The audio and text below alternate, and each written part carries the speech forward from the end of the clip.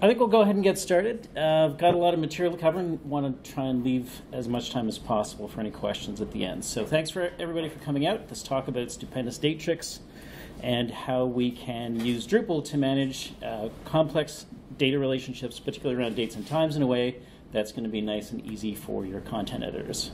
My name is Martin Anderson-Clutz. On all the Drupal and social platforms, I go by ManClue.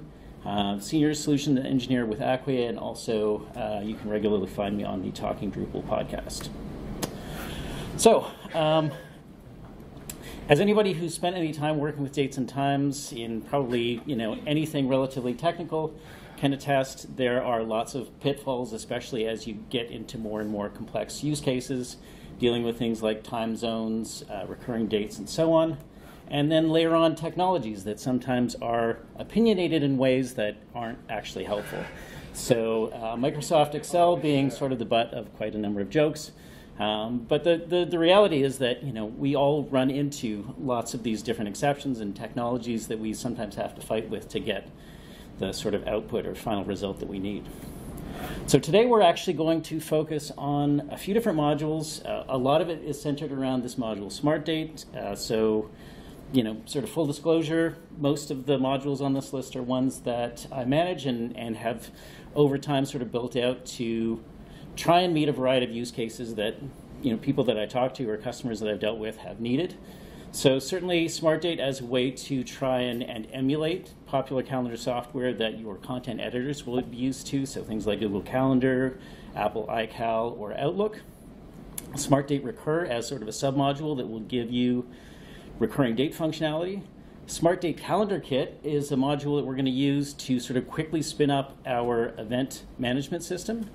And then Date Augmenter API is really sort of a plugin system that you can use to make a composable way to manage the formatting of the dates that you're going to manage. And so when you think about some of the popular modules that are available in the Drupal ecosystem for things like Add to Calendar, what they're doing is implementing those as formatters for your data, and what that means is you have to sort of choose, I'm either going to have the Add to Calendar functionality or I'm going to do something else sophisticated that I want to do with that data. And so Date Augmenter is meant to be sort of an alternative to say, let's have an API where you can have bits and pieces and have all of those actually working together as opposed to sort of having to choose between those.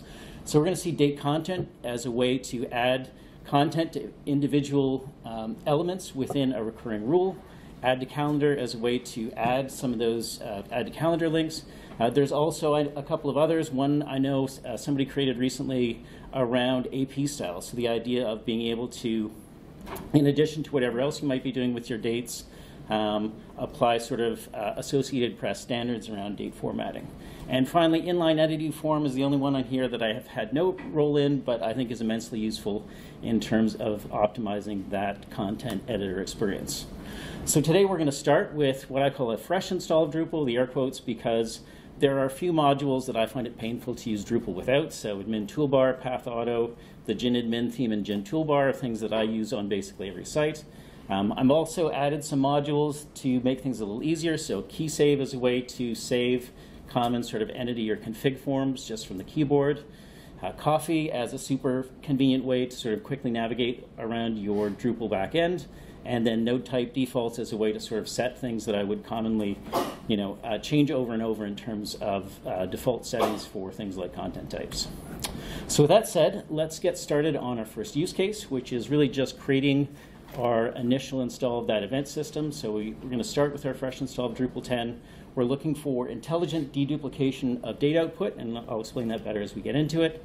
And also we want an interactive calendar. So let's go ahead and start. Here's our fresh install of Drupal.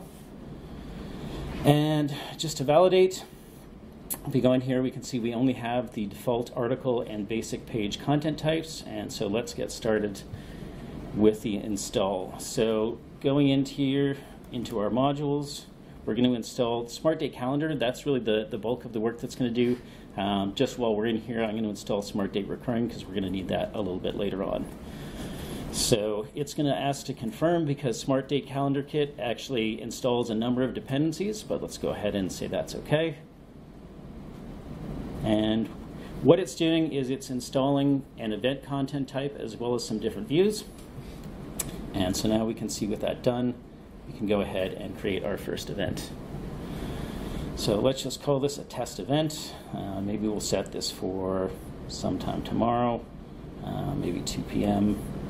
Maybe set the duration for 90 minutes, and note that it automatically sets the end time based on the start time and duration. We could change the end time and it would automatically update the duration accordingly. It has a checkbox for all day, but let's go ahead and set one manually. Oops.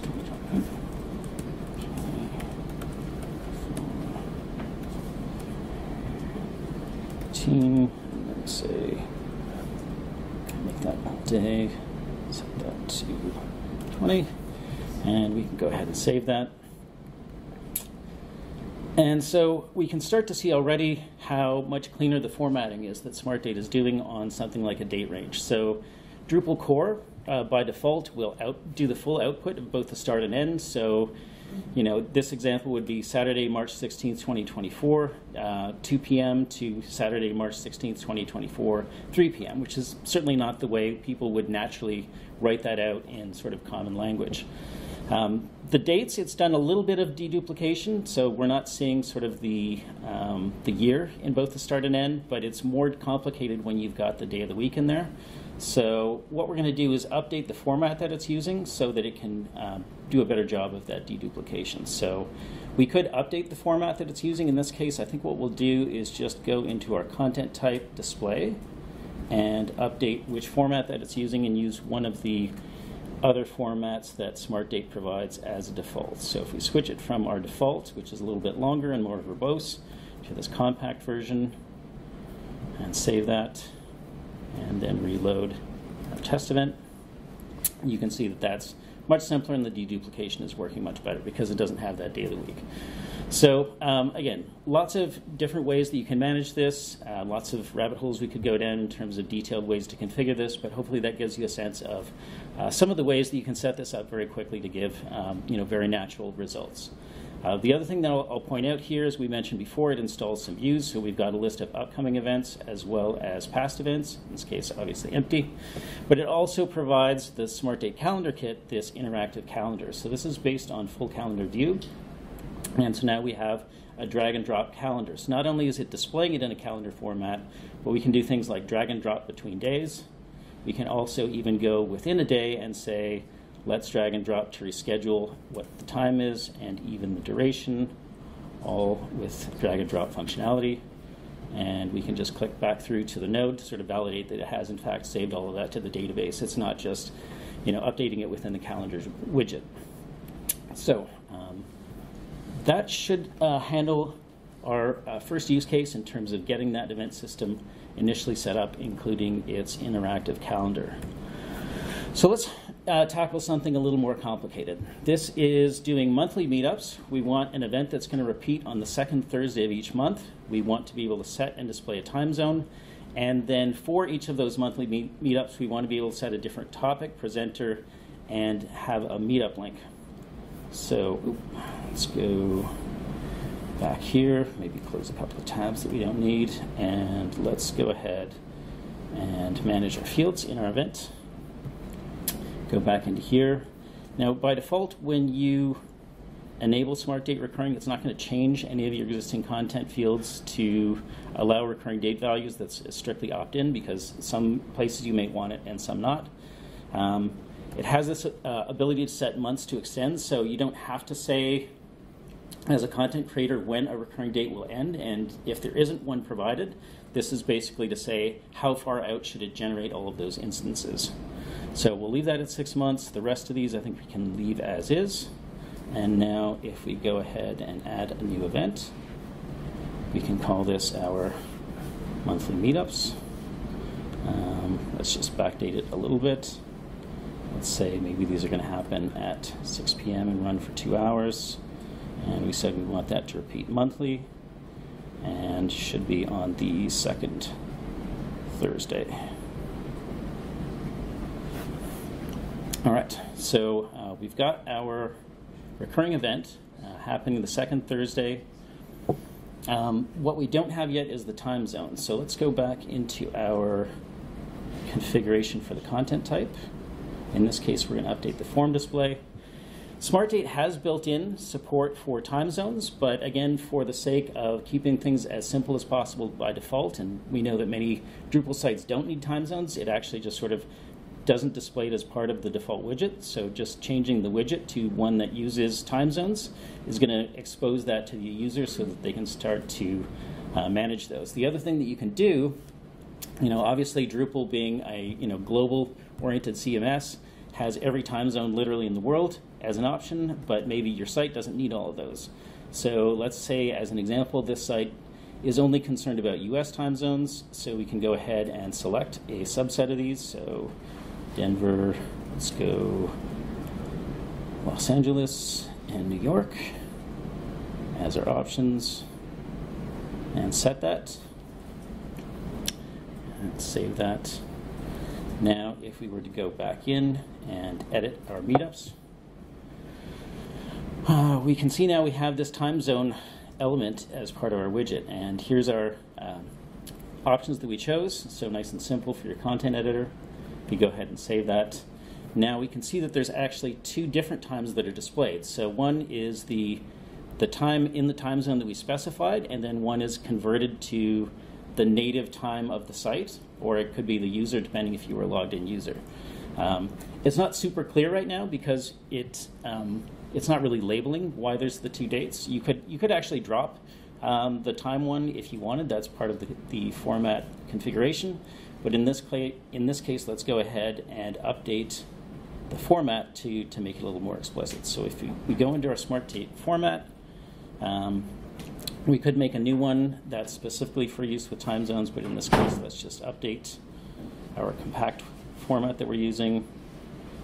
Save that. The other thing, actually, maybe I should just point out here, I did that pretty quickly, is that one of the reasons that SmartDate is able to do some of the more sophisticated formatting is because instead of using a single string for both the date and the time, it has separate ones for sort of date and time, and that's part of the power of being able to do some of the deduplication that it does. So now if we go back, now we can see that having added those tokens, it's displaying sort of that three-letter acronym for the different time zones, which is going to make it much more clear for our users. Now the next thing we talked about was really being able to present that additional information for each of these. And so for that, we're going to go to our date augmenter. So let's go in here, look for our augmenters. We're going to enable the API and the date content augmenter. And then once those are installed, we can see now that we have a new entity type in here called date content types, and it's actually created a default one called session. So let's go in here. We can see we've got some default fields, so it's set up to speaker and topic. And so all we need to add here is we'll call it RSVP as the link to register. So we'll call that a link field. We'll just go with the defaults for today. And now we can see we've got that structure. And now to associate that, all we need to do is go back into our event content type, in this case the display.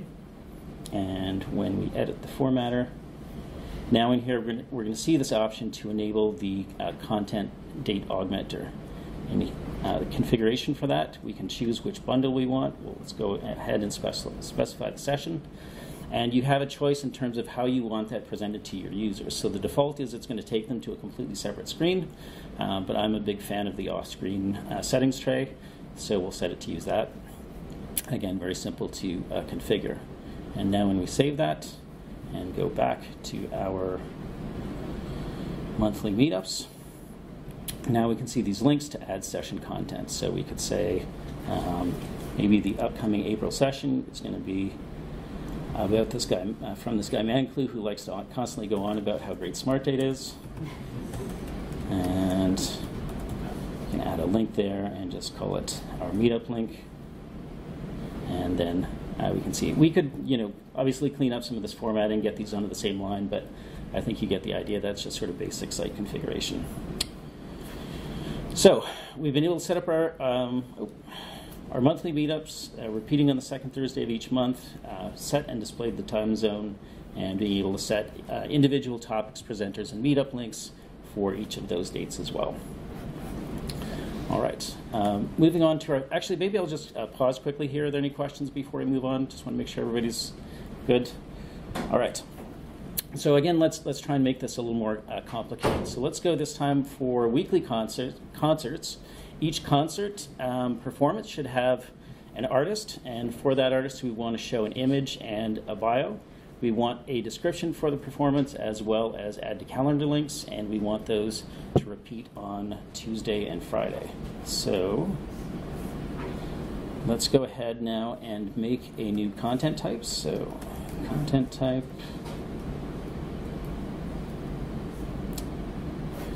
there. So let's call this concerts, and the rest should be good. Let's see here. I think that's probably all we need for the series, but now what we're going to want to do is make a new date content type for performance. So let's go ahead and add that. So let's call this performance. And if you go back to our reference here, for the performance, we want to have a description and then also reference one or more artists. So let's go back here and say, for the performance, let's manage fields. Let's add a description field.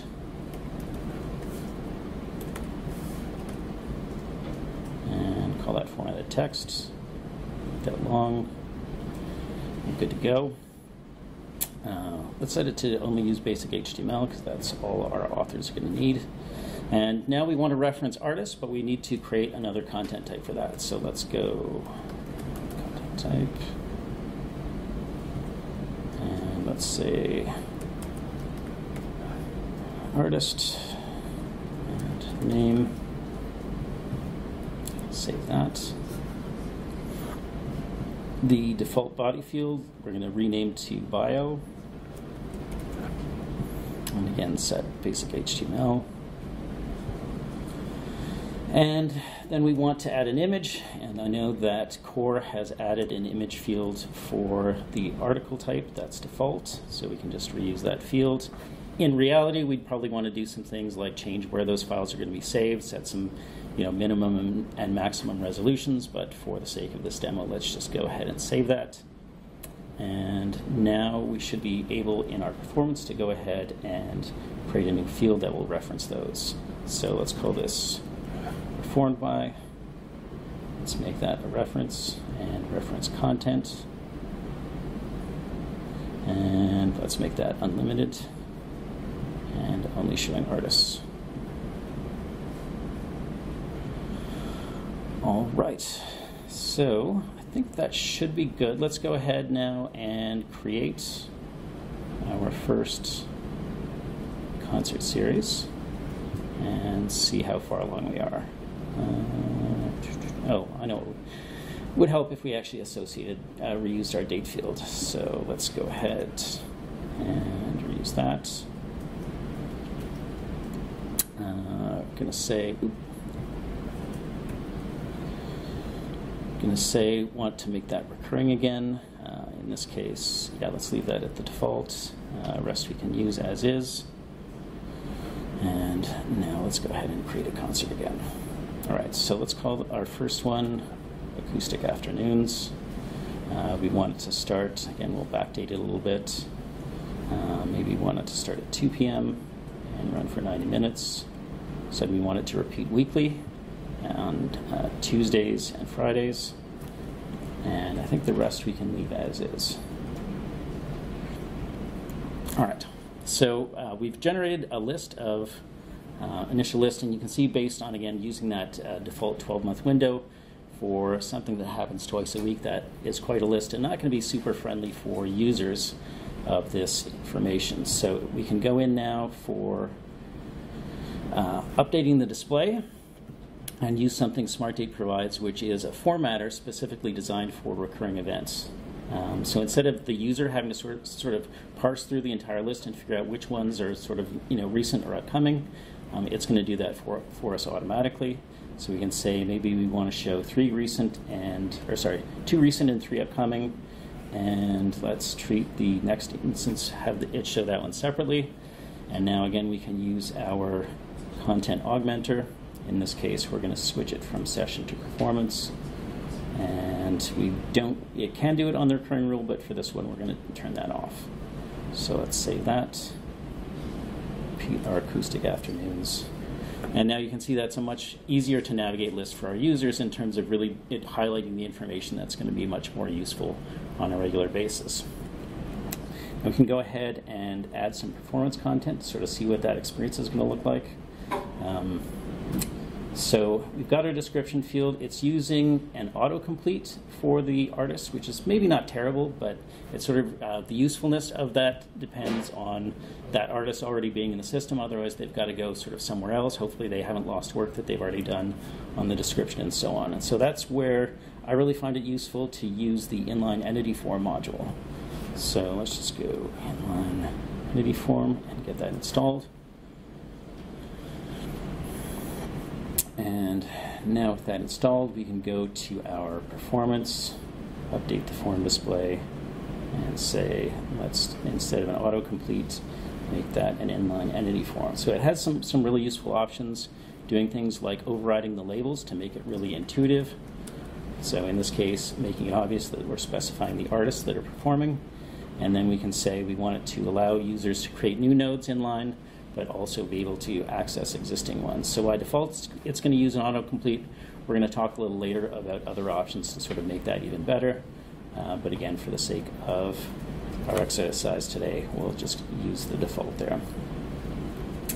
So we've got our description field. Now if we go to add a new artist, we can see we can do that again without having to go elsewhere. But there's a lot more detail than we probably need to do, because probably in most cases the defaults are going to be totally fine. So fortunately, Drupal has this concept of display modes, and probably a lot of you are already familiar with view modes as a way to sort of display the content after it's created. But it also has form modes, which are sort of the same concept, but in terms of actually defining your forms. So let's go ahead and make a new form mode that we can use. And let's see here, display modes, form modes, and let's just go add a new form mode. So we want to make that for content. We're going to call this compact, and we can specify that we want to use it for artists right off the bat. And then the great thing is, and this is actually new in 10.2, as part of the confirmation message, it's actually got a link directly to go in and start formatting that, so it's super intuitive and easy as sort of your site builder. So now I can go in, start to take out some of those fields where, basically almost every time it's going to be totally fine to use those default values, but maybe we're not sure that we want to sort of completely remove those. And so now it's just down to those 3.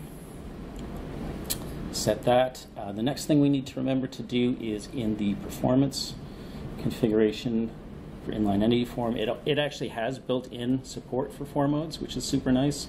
So now we can just switch it to use that and save that.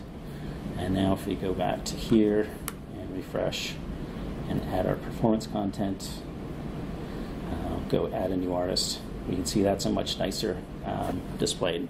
Lots less noise in there in terms of things that probably don't really need attention most often.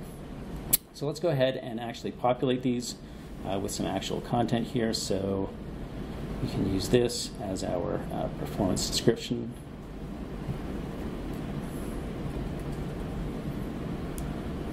Just use that. Grab an image that I have locally. So some old text. Again, grab some content from our Word doc. And more content. Copy and paste for the sake of time. And so we've got our profile created, and now we can just save that. and we can see how that's being displayed there. So that's not terrible. We've got certainly a reference to the artist, and somebody could click through to sort of see the full bio as it's listed there. But we did say that at the start we really wanted to be able to have sort of a little bit of the bio and a picture of the artist in the actual listing. So fortunately that's not overly difficult to do. We can just go in, if we go back to our performance, update the display. So maybe we're going to say, let's visually hide the description, and then for the actual artist, let's, instead of just showing the label, actually turn it into one of those view modes. So we could set up a custom one, do some really fancy things. For the sake of this demo, let's just use the teaser and update that and save it. And now you can see here how much nicer that looks in terms of really having that description. Basically everything that we said we were looking for. So we got the image, the summary of the bio, and so on. So let's look back here. The last thing that we said we still have to implement is add to calendar links. So now let's go ahead, let's go back into our modules here and enable this time the add to calendar date augmenter. And now we can go back into our display configuration for concerts and update the formatter, and now we can see we've got this add to calendar links. There are some options in here in terms of how things will be labeled, how they'll be displayed. I think for this initial use, let's just go ahead and use the defaults so you can see what those look like. And now if we refresh our node, you can see by default it's only going to add the links to upcoming events, because there's probably less usefulness to add something to your calendar after it's already passed. But it's using the label that we configured. By default, it's outputting these as text, but certainly, in your custom theme, you could output those as icons instead. Also wanted to just sort of validate. It looks like there's lots of links in here, which could be sort of busy, but just wanted to validate that if we open this up in an anonymous window, that anonymous visitors are only seeing the calendar links and nothing else. So it still keeps it nice and simple for them, except for the outlinks. The add to calendar links. So that's use case 3. And then the last one that I wanted to show here is really around being able to create a daily stand-up. So sort of a standard of agile teams in terms of having that count, or the event that happens once a day, usually as short as possible. So we're going to add an add to calendar link on the series, but not the individual dates. We want the ability to add scrum notes, and then we want to show the series rule, the next occurrence, and then the 3 most recent, just as a way to kind of mix things up a little from what we've done already. So let's go back in. In this case, we'll add a new content type, and we'll call it meeting.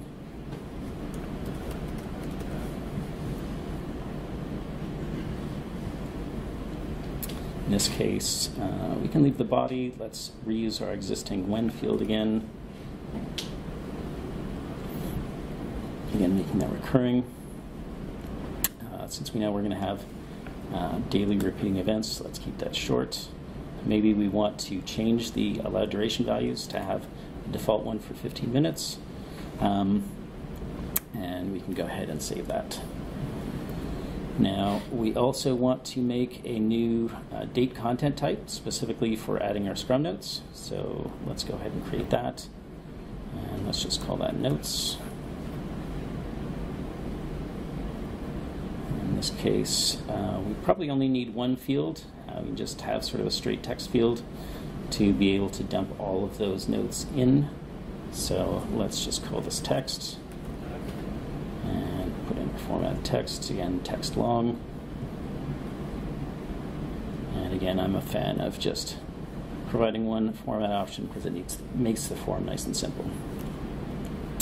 So then the last thing is going to be for, let's go back into our meeting content type and manage the display to make sure that we've got the right options configured here. So on our individual dates, we said we don't want the add to calendar link. So let's go ahead here and make sure that we're using the notes. In this case, maybe let's switch it up and use the modal as a different way to sort of be able to access that content. And now on the recurring rule is where we want to add the add to calendar link. And again, just to mix things up a little, let's show a couple of other things that we can do. So instead of using a text label, we can use an emoji. Probably accessibility, there's definitely better ways to do that, but again, just to sort of show what's possible, we can also do it in a modal dialog instead of actually putting all of the links directly on the page. So let's go ahead and save that.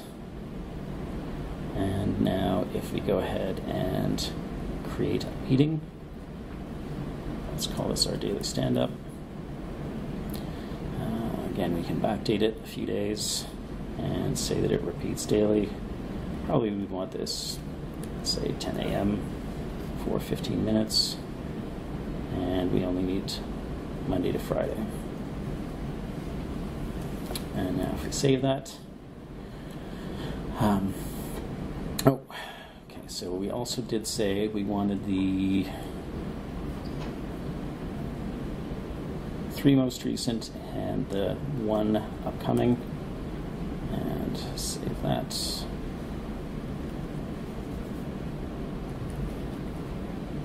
All right, so getting pretty close now. We've got our notes content. In this case, we're showing the add to calendar links in here. Again, you'd probably want to use, some CSS to replace those with icons to make it a little friendlier. But let's go ahead and add our notes content. In this case, it comes up in a dialog. And we just copy and paste some lorem ipsum in there to sort of see what that looks like.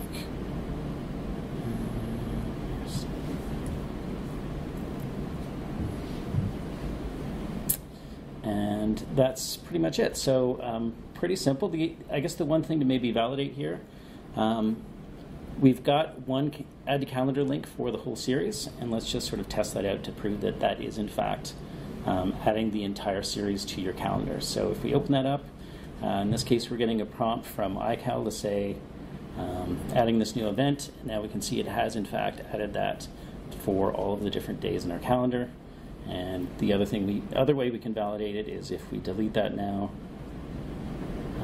it's going to say, do we want to delete only the one day or delete all of them? And in fact, if we delete all of them, it really is sort of a single event across all of those dates. So a more powerful way, I would say, of working with recurring events, particularly for those add to calendar links as well.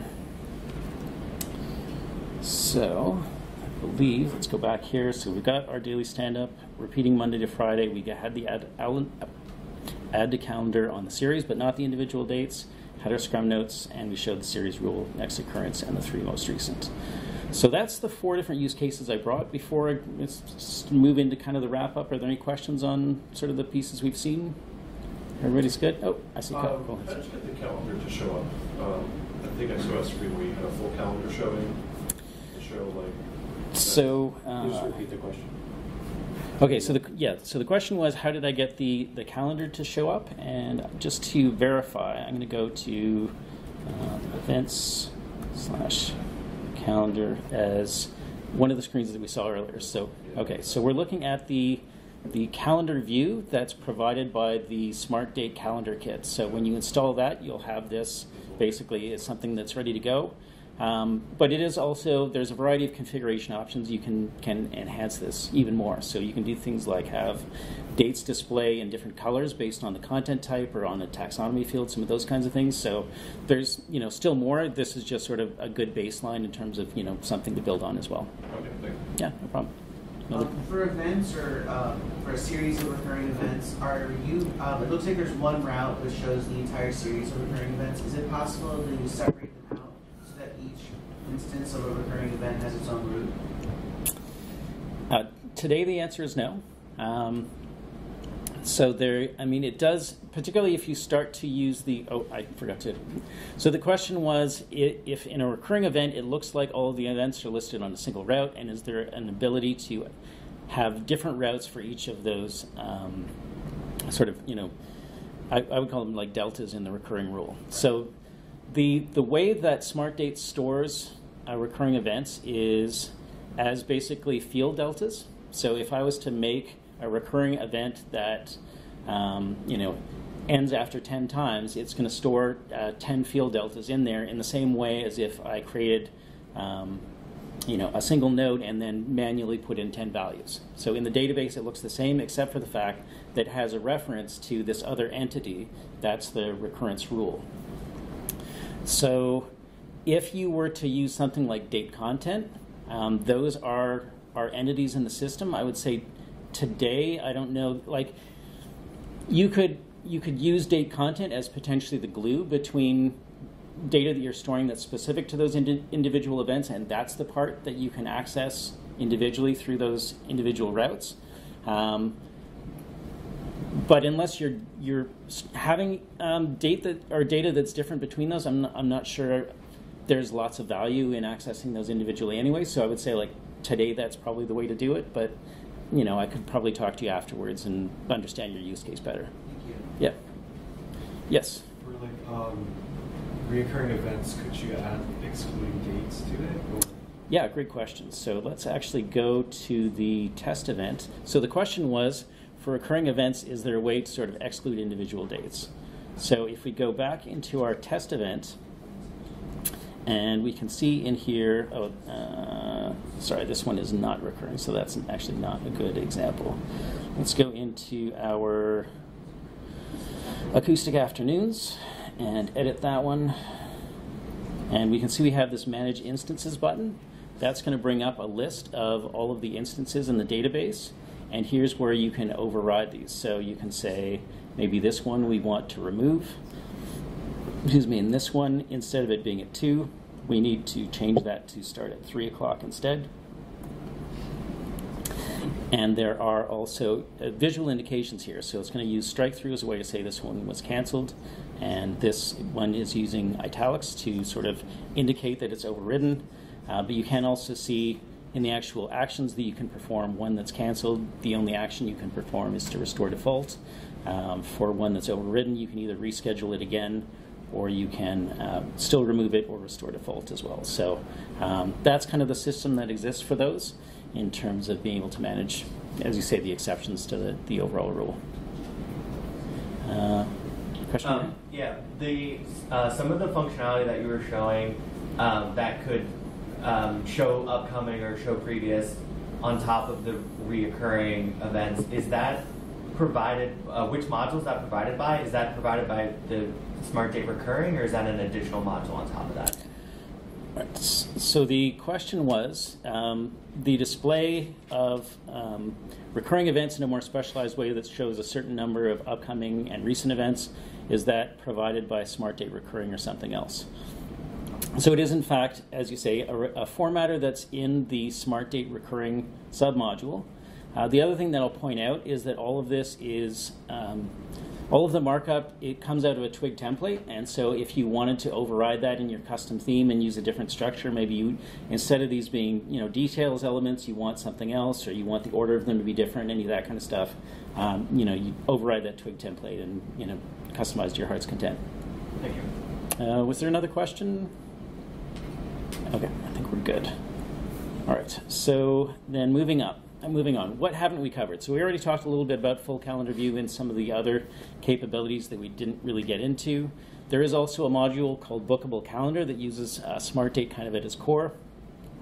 That is better suited to if you wanted to have like a system that could book like rooms, or maybe like professionals like a masseuse or something like that. So it's more like reserving time blocks that can't be overlapping. That's a good solution for that type of use case. If you need to have registration for events, so either free registration just for authenticated users, or maybe actually paid registration, entity registration is a good solution there. It does have Drupal commerce integration, so that can be pretty robust. And then, as we talked about with the inline entity form, it defaults for you finding existing nodes using an autocomplete, but if you use something like Entity Browser, you can present more of like a browse interface as well. So for some users, that may be better. And there are obviously going to be lots of other use cases that we didn't get to, but as we wrap up, if there are questions, happy to try and talk through some of those. So hopefully what you've been able to see is that we were able to address, again, in less than an hour on a fresh install of Drupal, using not a ton of modules, 4 fairly complex use cases, and made those pretty simple for our content authors, again, without writing any code. Just installed and configured some modules, and we're able to set up what I think are, would have been years ago probably some fairly ambitious, experiences. So last thing I'll mention, for anybody who's familiar with something called Acquia CMS, it's sort of our opinionated version of Drupal, meant to help teams build and launch production-ready applications faster. It does come with its own event system, but I have a tutorial on the Acquia developer portal on how to convert that over to using Smart Date. Even if you have a different event system on your site and you're interested in converting over to Smart Date, it might be useful in terms of understanding what those steps look like. There's actually a dedicated drush command and some of that stuff, but it's all in the tutorial. I can go back to this QR code if somebody really wants to later, but it shouldn't be hard to find on the dev portal anyway. So we'll open up for questions. Also, this is my reminder to myself that I have stickers if anybody wants some. So, any other questions? Yes. When you showed the exclusions for the individual dates, is there any way you could make a rule for the exclusions?